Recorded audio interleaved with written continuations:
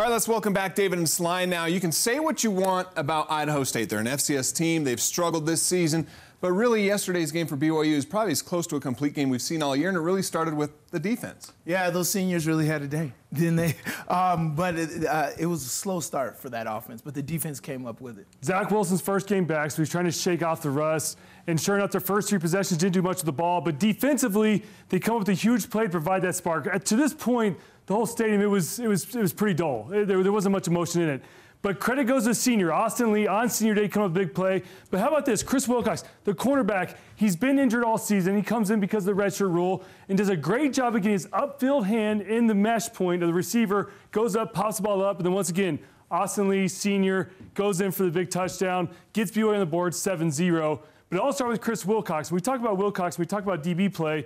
And the great thing he did was he went with his upfield hand, right? A lot of guys tend to go and lunge with their downfield hand. You don't get quite the distance you do with your upfield. He goes, like I said, in the mesh point, pops the ball up, interception, BYU is driving. So, or got in the end zone. So great play by Wilcox. Great play by Lee by being around the ball. Comes up with 7 points. Yeah, but another senior, Dion, he had another interception as well. Yeah, so BYU defense came to play, like we said. This next play was a great job by Dion, but really a great play by another senior, Austin Kafensis. And this is a guy who's been a running back. He's been a safety. He's now playing outside linebacker for BYU up here up top. He does a great job, once again, upfield shoulder, but it's a great job of baiting the quarterback. Dion gets the interception. Senior day, another guy with a great memory that will last forever. But right here, Austin Kafensis down low, baits the quarterback, acts like he's going to go out the swing route, comes back inside, puts it up, and then Dion with the concentration. The ball hawk himself comes up with the interception and tries to take it back to the house. But Kyrus Tonga, big guy, get out of the way, Kyrus. Come on, man. Come on. He's trying to load the stats. He's trying to pad his stats on that one. Get another tackle, right, with the stats.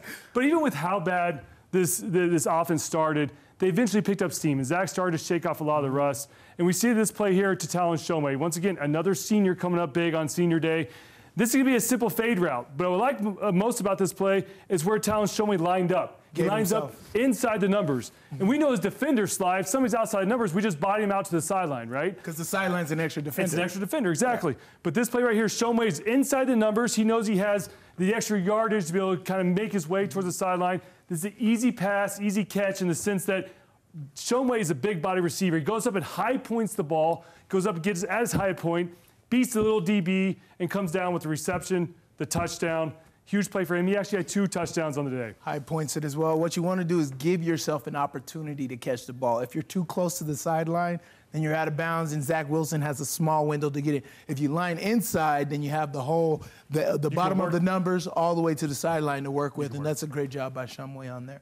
But also, the redshirt freshman got in on the action too. Yeah, Sione Finau, first 100-yard rusher on the season for BYU, came against Idaho State, but still, I love this play because you look what Sione Finau did here. His vision, but he's got to give credit to his big boys downfield. Freeland blocking downfield. Wake up top is going to pick somebody up. And then Talon Shomei, the guy who already has 2 touchdown receptions, blocking downfield as well. But look at his vision. The cutback was open all afternoon. Cuts back, but then right here, look at his footwork. Puts a foot in the ground, cuts back upfield. This is a young guy who's really developing, and I like him because he's more of a scat back for BYU. They have him at 185, but that's soaking wet. I mean, the kid's only probably about 175, but he's got some speed to him, and he's got some vision, as we saw, some cutback ability. And so it's fun to watch him progress because he's becoming BYU's feature back with all the injuries that have happened this year.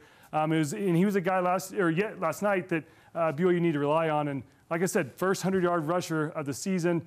Nice to see BYU get on track. Head to UMass, a very, very winnable game, but then they kind of are trying to get ready for that San Diego State game at the end of the year. Yeah, nice to see the future shine a little bit on senior night with Finau there. As you mentioned, 2 more games left before they go to Hawaii.